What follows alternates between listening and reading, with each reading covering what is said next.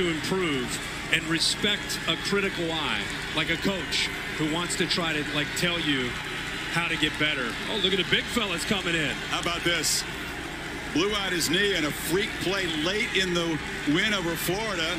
He thought he was done. He's lobbied so hard to have one little moment. Remember when he was taken off from the cart and all the teammates were hugging him?